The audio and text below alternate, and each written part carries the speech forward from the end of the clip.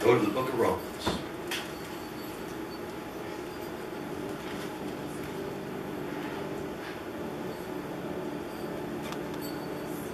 Romans chapter 8.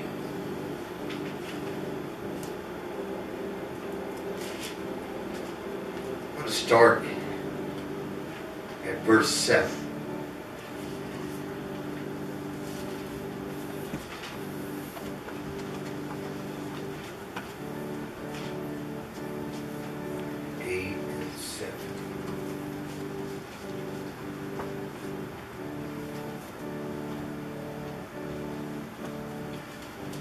Everybody there?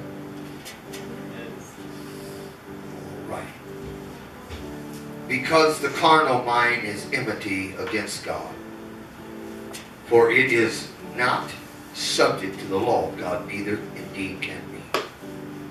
So then they that are in the flesh cannot please God. But ye are not in the flesh, but in the Spirit.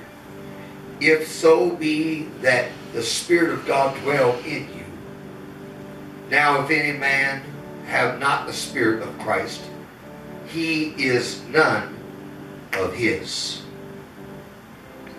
Let's pray. God, I thank you today, Lord, for your love and kindness, for your mercy, for your continual love for your people. Lord, we ask that you would help us today to be able to speak for you, Lord. Allow us, Lord, to be able to enrich your people with a deeper knowledge and wisdom and love for you. We'll give you the praise and the glory, for it's already yours. And everybody said, in Jesus' name. All right. You can be seated in the presence of the Lord. Look at somebody and ask them, do you know what travailing is? Look, somebody else say, you know what travailing is? Did you get any answers back? Anybody know what travailing is? Sister Lisa, look it up for us. But go ahead. What's travailing? You know what it is? To me, it's like God for other people or okay. Purpose. All right. Okay. What'd you say? She said, reaching God for other people. Okay. What would?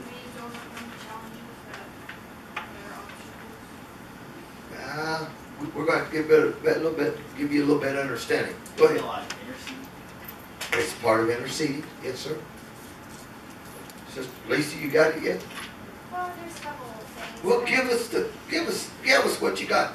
You want a mic so everybody can hear you, or are you going to talk loud? I'll talk loud. You sure? Yep. Can you hear Sister Weatherly back there? Engage in painful or laborious effort. Say it again. Engage in painful or laborious effort. Be in labor. Like of a woman, it's in parentheses. That's what I was going to say, was laboring. Right. Intensive laboring.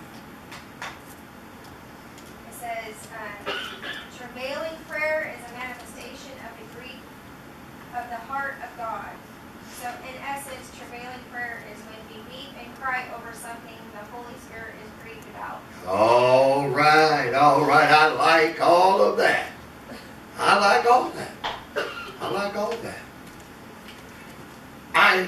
I'm glad that she was able to find that quickly and help us to see a little more. We got a good idea.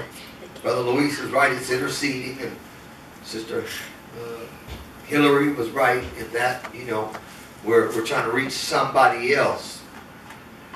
But I don't think we understand the grieving part of the Holy Spirit.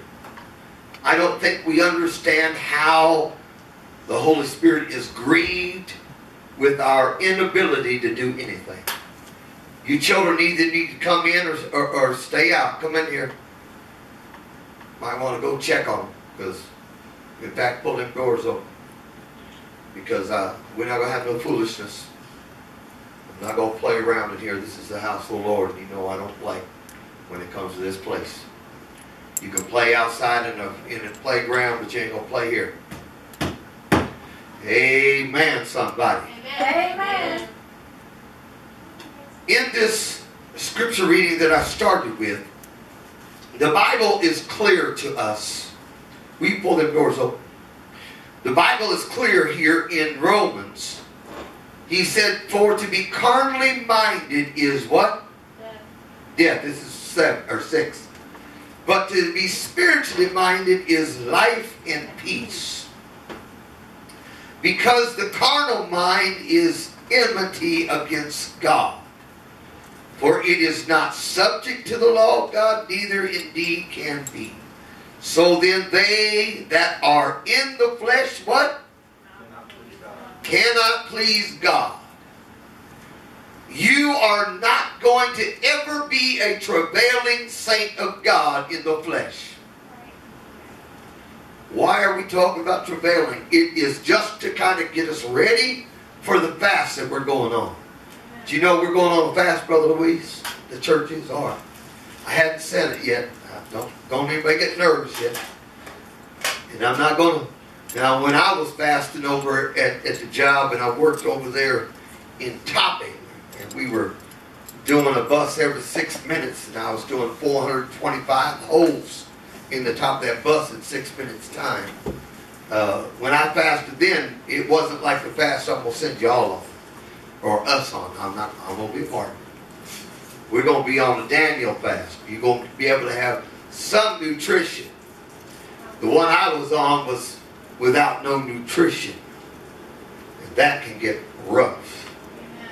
That can get rough because it was during the summertime. And you know what? I mean, you haven't been there yet, but summer's coming, brother.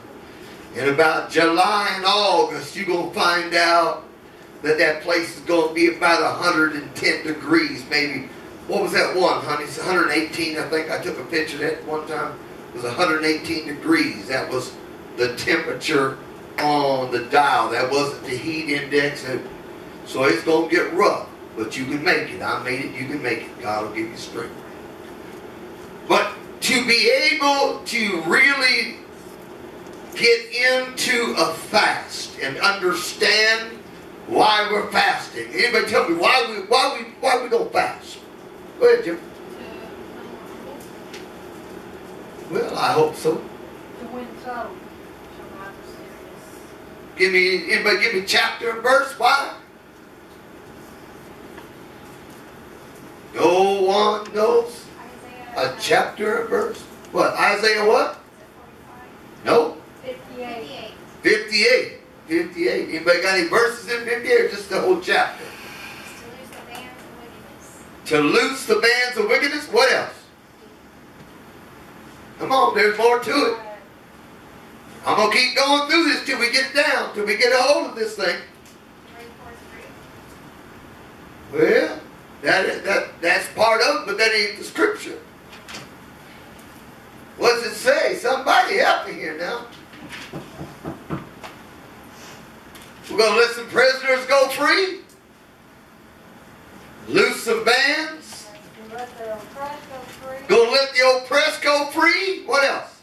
Break every yoke. We're going to break every yoke. What else? That it? That's all we're going to do?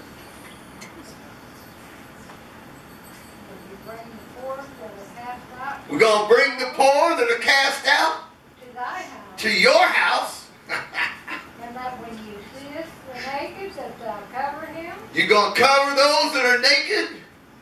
Now, does anybody, hold up right there. Does anybody remember what I was reading during the prayer meeting? Yes. Huh? Yes. Do you remember when I said that you were naked, blind, poor, wretched? Yeah. Huh? Anybody remember that? When you are naked, as that refers to, and that refers to, what does naked mean? What does it mean? You ain't got any clothes on? Huh? You don't have the covering of the mighty God. You're naked and you're miserable because you're not covered by Him. And if you read a little further in that portion of Scripture in Revelations, He says, I want you to go. I want you to buy gold that's been tried in the fire. I want you to buy some clothes. I want you to get some clothes that are white. What about righteousness? I want you to put on some of Jesus Christ. I want you to have a covering that is not like the world. You'll never have that covering if you're carnal minded. You'll never please God. What does it say in 8? So they that are in the flesh, what? You cannot please God in carnality. And if you're not fasting, if you're not travailing, what does it say? Laboring hard, laboring painfully, laboring. If you're not laboring in the church, somebody will talk back to me.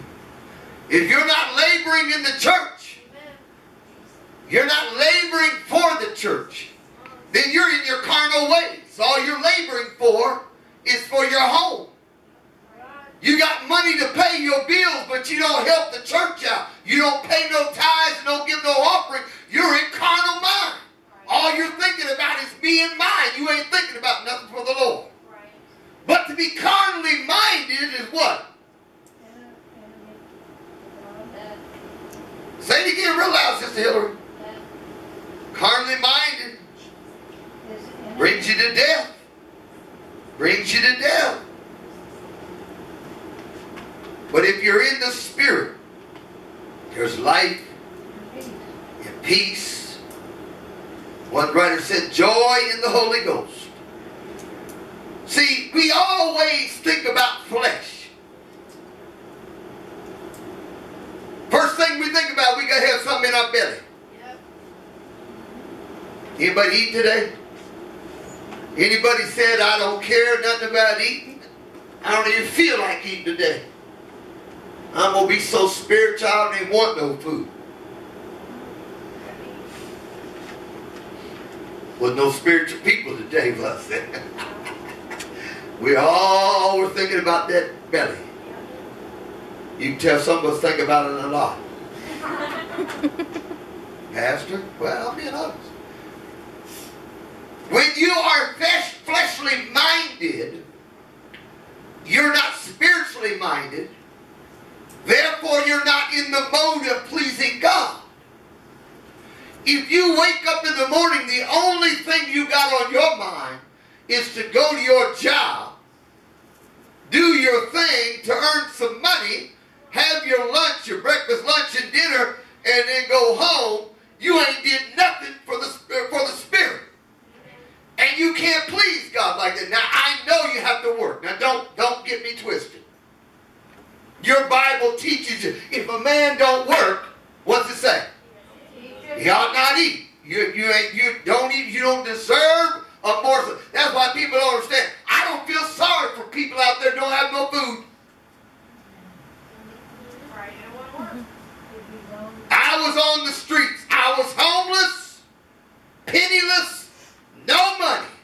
You know whose fault that was? Yours. This old boy right here. When I got sick and tired of my situation, guess what? I got me some food. I went to where I could get me something to eat. I figured out I must need a job. But along with getting that job, when I stepped foot in this town and I got my job, I never once failed to give God His pay. God has in His Word a design that you give Him a tenth of what you get. That's His. Don't even belong to you. You make $100, 10 of it ought to be in the church place. That's the way it is. That's the Bible. I don't know about that. Well, come sit in some Tuesday nights and we'll teach you. That's what the Bible teaches. Yep. But I'm not concerned so much about that. Is if you're that carnal-minded that you're not willing to give God His, I wonder how much travailing you're going to do. Because it takes more effort in the Spirit to travail in the Spirit than it does to get up on your job. Yep. It does. You get up when that bell rings. When your alarm goes off, you get up and go, don't you? You don't want to, but you know you got to go. But let me ask you a question. How quick do we run to this? Everybody got keys to the church. Yep. How quick do we run to this church? Fall on our knees and ask God and plead with God. And we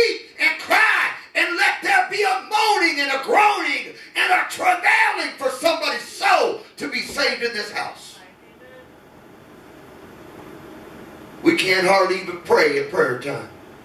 It takes everything we got to work it up.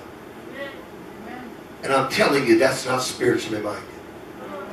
When you're spiritually minded, your mind is constantly, all through the day, I'm thinking about souls that are lost, and my heart and my soul, and I begin to fast, and I begin to talk to God. There are 100 people in Sand Springs that need the Holy Ghost, God. Their souls that are broken, their families are destroyed. God, you're the only one that can fix them. And I come and I plead with the Lord. God's given me some more time to do that. Thank you, Lord, for it. I'm not looking at it negative. I'm thanking Him for it. Give me more opportunity to be in this house. More opportunity to be on my knees, on my face. I don't get on my face. That's dirty carpet. Well, you just sit up there in your pious way. But I'll get down on my face. I'll rub my face in the carpet. I'm not too big. I'm not too proud.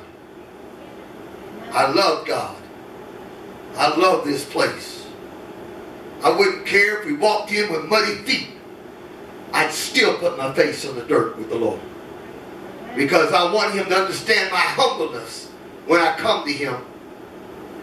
You see, when you begin to travail, there's something deeper. I will do this here. It's prayer time. Oh, I'm coming and the music's playing and I begin to pray and I pray for 5 minutes and well, I'm done praying.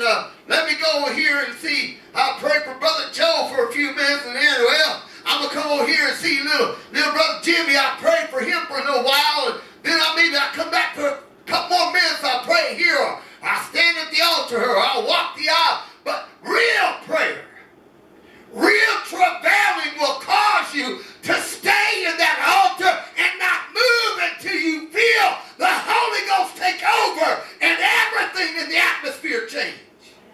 You won't care what anybody else is doing. It won't stop you to worry about it, but you'll be praying till God gets a hold of your soul. Amen. And you'll feel the whole atmosphere change, I'm telling you.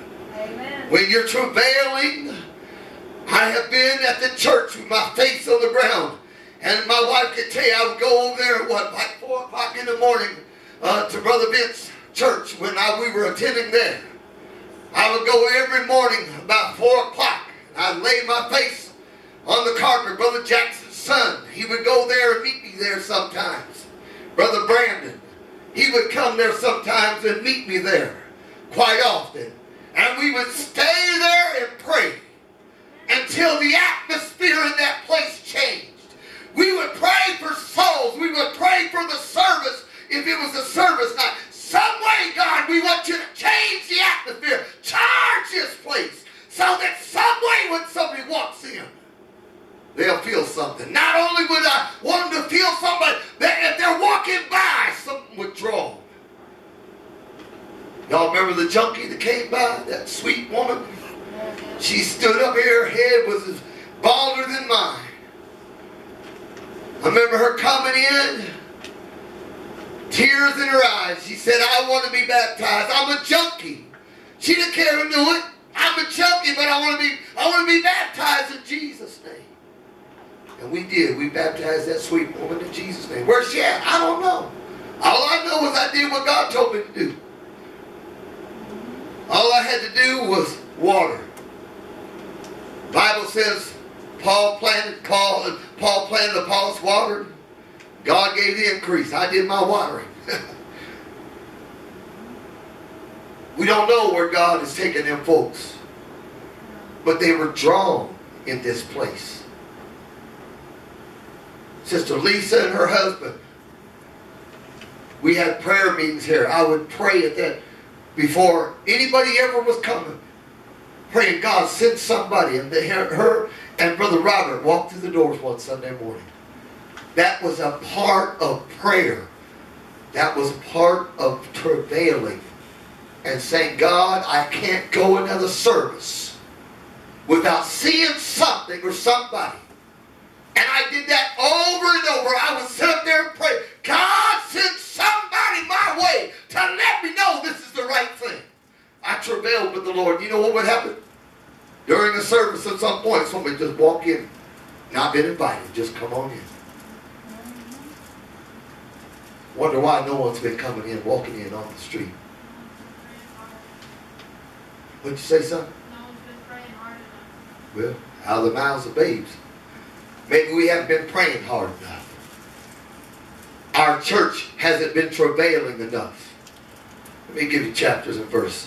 Now, I want to, there's a portion here at the end of this that says, and, where am I? Let's just go on. Let's go to 66 of Isaiah. I want to get some examples of things I want to try to help us today. Anybody feel the air in here? I think the air is on, but it must be very warm up here. Woo! I feel hot up here. Isaiah 66. You know what they say about Isaiah? It's divided like the Bible. Did y'all know that? Yes. It's divisioned up like the Bible. 27 books. 39. Yeah. Well, get deeper in the Word. You'll see what I'm talking about. Verse 2 of 66. For all those things hath mine hand made, and all those things have been, saith the Lord. But to this man will I look, even to him that I poor, that is poor, and what? I will look, listen, I will look even to him that is poor and of contrite spirit, and what?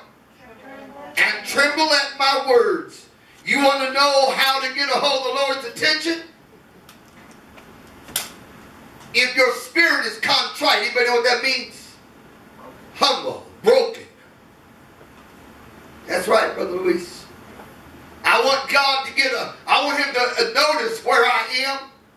The only way that I want to get his attention is I got to make sure. He don't mean poor like I ain't got no money. Poor in spirit. Lord, I need you. Lord, I need you. I'm broken. I'm humbled down before you. I need your help today. He that killeth an ox as if he slew a man, and he that sacrificed a lamb as if he cut off the dog's neck.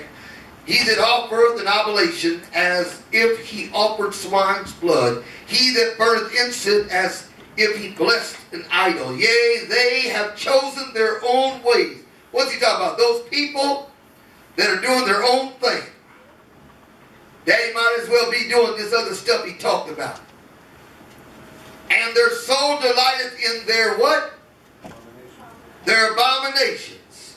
Sound like the world today, ain't it? All the fake burnt incense they're offering. All the things they do with their idols and their statues that they pray to. I also will choose their delusions. I will bring their fears upon them, because when I call, what? None did answer. And when I spake, what? They didn't hear. You better get an ear to hear what the Spirit said to the church. But they did evil before my eyes, and chose that in which I delighted not. Hear the word of the Lord, ye that tremble at his word. Your brethren that hated you, that cast you out for my name's sake, saith, let the Lord be glorified. But he shall appear to you your joy, and they shall what? I don't care what they're saying about you out there. I don't care how they try to pump themselves up above you. I don't care if they tell you how spiritual they are. Got all these people that are so spiritual. They don't know truth at all. But they want to tell you how to be saved. They ain't never been baptized in Jesus' name. Never been filled with the Holy Ghost, but he ever speaking in tongues. And now they want to tell you something. You better watch out. The voice of the noise from the city, the voice from the temple, the voice from the Lord that rendereth recompense to his enemies, before she travailed. Here's what I want to hear. Now, I want you to read with me. 7. Ready? Before she travailed, she brought forth. Before her pain came, she was delivered of a man-child. Who hath heard such a thing? Who hath seen such things? Shall the earth be made to bring forth in one day? Or shall a nation be born at once? For as soon as Zion, what? She brought forth her children. There's only one way. You can't look. That birth, I'm telling you, very few births that women have happen right now. Anybody have a natural birth baby? Horrible. And it happened the minute you laid on that table and put your legs up on those little things. That baby came right now. No. There was some travailing, there was some pushing, there was some pain, there was some agony, there was some travailing on your soul. But when Zion begins to travail, when this church gets in our minds what we really are trying to bring forth, there's no way there's children going to be brought forth until this church begins to travail. Amen. And part of that travailing is getting your spirit right. Amen. That's what the fasting is for. Amen. Let me get my spirit right. Let me get my mind right, my attitude right, my thinking right. Because when it's time to bring forth, I don't want to be like the scripture says that they were there at the birth, but they couldn't bring forth. That was an indictment. The child was right there, but they didn't have strength to bring forth. What a sad thing to have people walk in our house, feel the presence of the Lord, repent, be baptized, and yet can't be born in complete birth. The water broke, yeah. The pain was there at the altar, but there was no new birth. What a sad state of affairs for this church if that is to happen. Let's go to John. St. John, John's Gospel, whatever you want to call it. John chapter 16.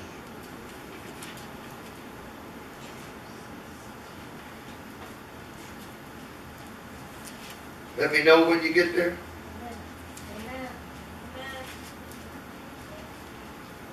Amen. All right. Got a few. John chapter 16, verse 20. Read with me. Verily, verily, I say unto you. Wait, let's just stop. What do I teach you about verily, verily? Do you know? Huh? I'm speaking to you. Hear me. That's right. I'm speaking to you. Hear me. Don't let this pass. You don't want to miss this. Church, I'm trying to get you to listen to me tonight. I don't want you to miss this. I'm using the words of Jesus Christ now. This ain't pastor. This is the Lord. Read with me. That ye shall weep and lament. But what? The world shall rejoice. And ye shall be sorrowful, but your sorrow shall be turned into joy. A woman, when she is in the travail, has sorrow, because her hour is come. I wonder how many know what hour this is that we're in right now. This is what God is trying to speak to this church because I feel the Holy Ghost. God is wanting to do some traumatic things in this house. He's wanting to reach some people that have never been reached before. He's trying to bring about a change in this place. He wants us to get a hold of something more than what we've got a hold of. Amen. This is the hour has come, but as soon as she is delivered of the child, she what? Remember no more, are you reading with me? The anguish for the joy that a man is born into the world. And ye now therefore have sorrow, but I will see you again, and your heart shall rejoice, and your joy no man taketh from you. I don't know about you today, but I want that joy that nobody can take away.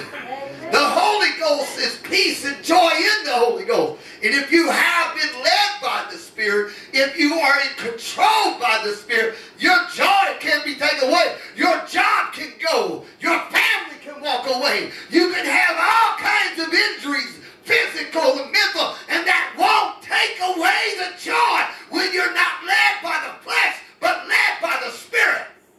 You've got to have a change in your flesh. Amen. You might be sorrowing now. We've got to start weeping and sorrowing right now. He told us so. Ain't that what he said? Yeah. He said, a woman when she is in travail has sorrow, because her hour is come. But as soon as she is delivered of the child, she remembered no more the anguish. I don't think any of us are anguishing enough to bring forth the man-child in this world. We've got to do some more anguishing. And ye now therefore have sorrow. He told her, I know that you've got sorrow, but I will see you again. And your heart shall rejoice, and your joy shall no man take from you. And in that day ye shall ask me nothing. Verily, verily, I say unto you, whatsoever ye shall ask the Father in what? In my name, he will give it you. Hitherto have ye asked nothing in my name. He said, up unto this point, you ain't asked nothing in my name. And ye shall hitherto have ye asked nothing in my name. Ask and ye shall receive, that your joy may be full. He told us from now on, you're going to ask anything you want from the Father. You're going to use my name. He was starting to reveal himself to those that he was with. His hour was just about to come. He was just about to open up a lot of things. He was getting ready to save all of mankind from their sins that want to be saved. We have to begin to sorrow and beg and plead and cry. Why? Anybody know why we got to do all that? We read it. Nobody knows. But why? But why? She read it in her definition. Things that the Holy Spirit or the Holy Ghost, that mankind is going to hell. It grieves the Holy Spirit of God that there's no one coming into the house. It grieves that spirit. It ought to grieve your spirit. You shouldn't be able to go along your day and see your family and see your friends and talk to all them people and your spirit not be grieved. I talked to a young man who works in the seat department. And I told him, he said, what's going on? What do you know today? Pastor, tell me something. I said, have you talked to anybody about Christ today? He said, no, sir, not yet. I said, how long do you think these people out here? I said, you look around, they're all dying, going to hell. And you say you have the goods. You say you have the keys to heaven.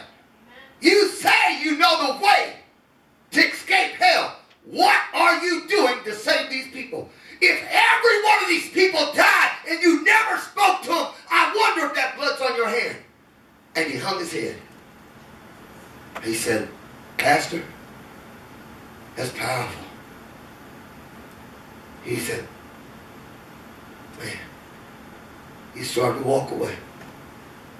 I could see he was wiping the tears. I said, hey. And he turned around and said, yes, Pastor. I said, are you going to make a difference today? With somebody. Find just somebody, one person. Find somebody. He said, I'm going to do it. He said, you don't know how much you helped me today, Pastor. Thank you for waking me up. I'm trying to wake some folks up tonight. I'm trying to wake you up. I seen a post today that said, what's worse than going to hell? Anybody see that? What's worse than going to hell is that when you take your children with you. That'd be worse than you going to hell. What's worse than going? Taking my children with me. What do we travail over? Not just your children. Your mama, your daddy, your sisters, your brothers, your grandmas, your grandpas. What travailing have we done? Genesis chapter 35. Trying to hurry. Chapter 35 of Genesis. Tell me when you're there. Amen.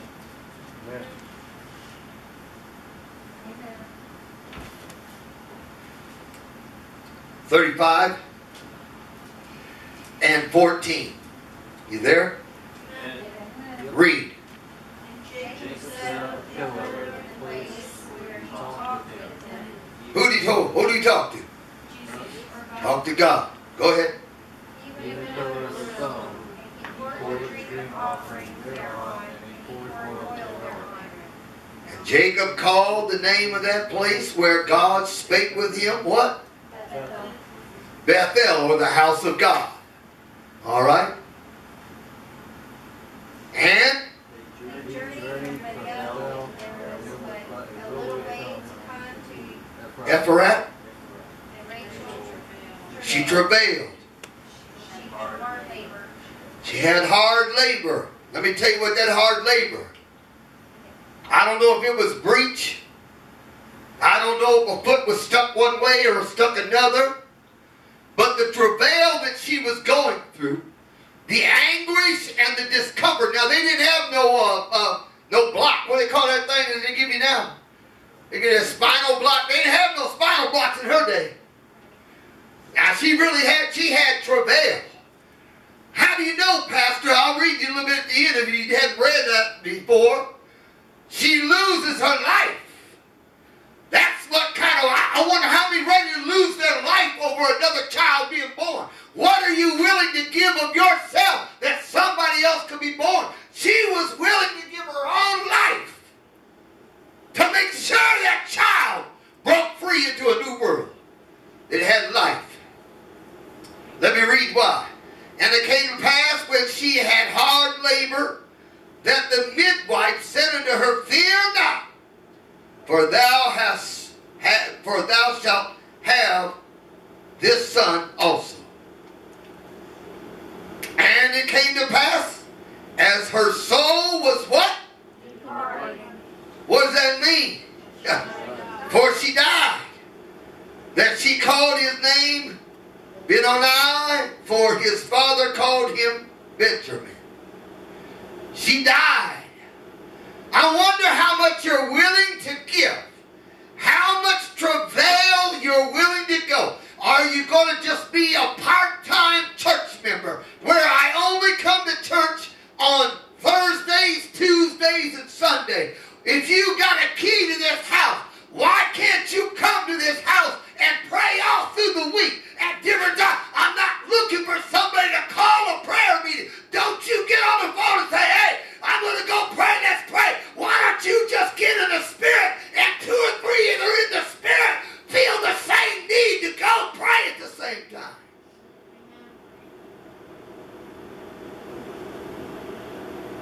You want to see a change in this church? You want to see a change? You ought to reach out to this place. This ought to be a place that's more important than your easy chair. More important than anything you've got in your life. But we are not in the Spirit as we ought to be. We're not in the Spirit as we ought to be. I read to you in the book of Revelations. He said, those that I love, I chastise. I'm not trying to make no one mad today. I'm not trying to beat nobody down. I'm trying to tell you God loves you enough to help us be corrected in the way that we're living. This place has to be what? Well, I guess nobody else knows it. I guess I've been preaching to myself for all this time I've been here. This church has to be number one in your life. Pastor, you're the pastor. You got to say that. No one makes me come to this church. That's right. No one holds me hostage and says, you got to go preach tonight. No one tells me you got to study to get a message for them. God didn't come down and say, if you don't go to that church, I'm going to kill you. But I got a love in my heart for this place. I got a love in my spirit for people out there. I love people. I love people. And I want to see more of them go to heaven with me. I want them to go to heaven with me. I really do. No one's making me come. I come because I want to be here and that I love this place. It's number one. My wife can tell you, I go a lot of times without my family. Don't I, Sister Weatherly? Travel all over the country without my family. You think I want to be away from my family? No. But there are things that I'm trying to do so that I can be in tune with God and find out, what do you want from me, Lord? What do I need to do? It's not convenient for me. Here in the last month, I drove like 2,500 miles. Maybe a little bit more.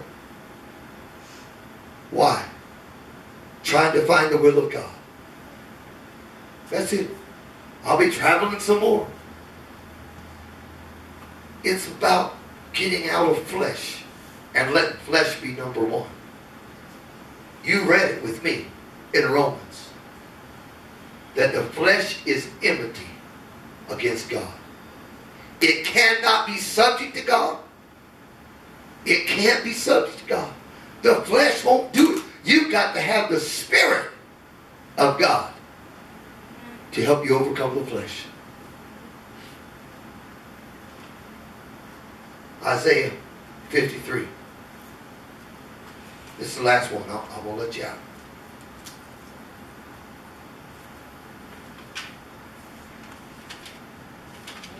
I want to explain to you why I feel the way I do.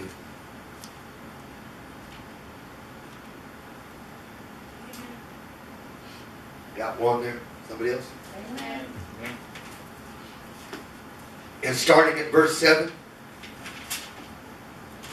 he was oppressed and he was afflicted, yet he opened not his mouth. He is brought as a lamb to the slaughter, and as a sheep before her shearers is dumb. And I don't mean can't talk. I don't mean they're stupid. So he opened not his mouth. He was taken from prison and from judgment. And this is the question I want to ask. And who shall declare his generation? I wonder which one of you tonight are going to take that place. You read on down through there, it would do you good to read the rest of that. Read what your Savior did for you. He took your place. All of your iniquities, the chastisement of your peace was laid on him. He was bruised so that you could be healed. By his stripes that he took on that day, so that you could have the healing in your body, your mind, and your soul. But the simple question Isaiah posed was, who will declare his generation? In this generation, I wonder which one of us is going to declare him. Which one are you going to stand? Tell somebody about this.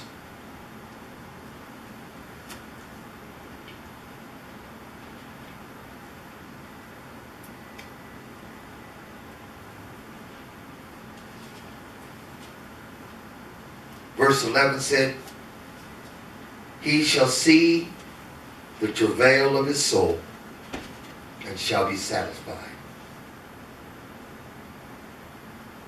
When he'd seen enough anguish that the master had went through,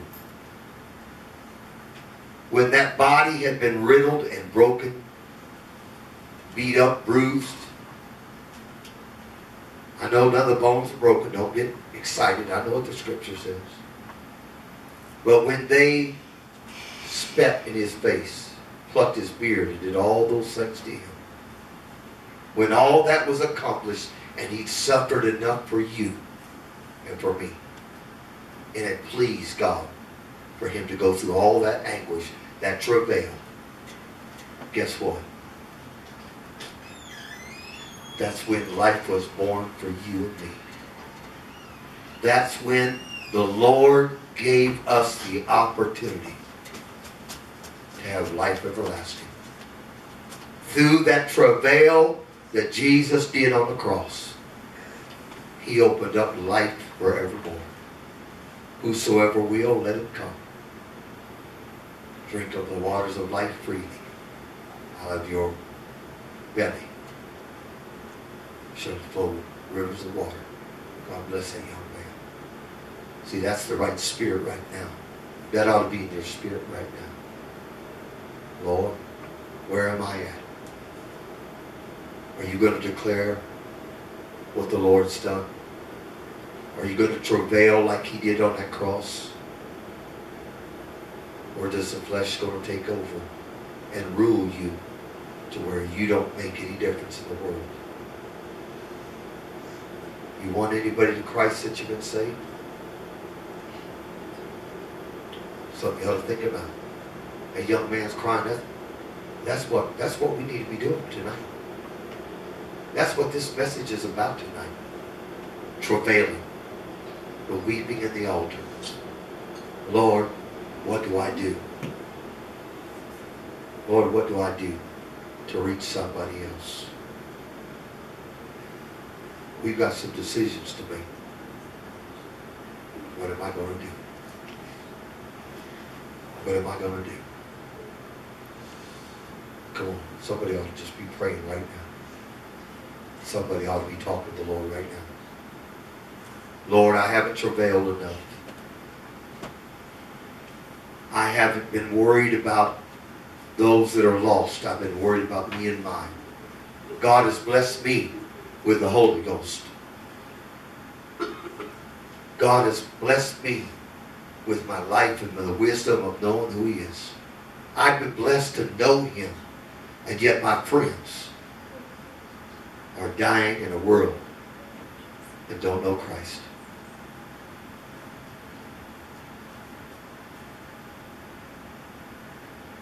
God, I come before you tonight, Lord, thankful for those that have come. Those, Lord, that are searching their hearts and their souls tonight. God, I pray that you would get a part of our hearts closer to you tonight through this word. God, I pray that those words that we've spoken will find a lodging place within. Lord, in some way, somehow, you can reach the lost in this community and around our world. Lord, help us to understand what real travailing is. Help us to use you, Lord, as our marker to put ourselves against, to measure ourselves against what you've done. Lord, we'll give the praise for it's already yours. In the mighty name of Jesus we pray. Everybody said amen. It's good.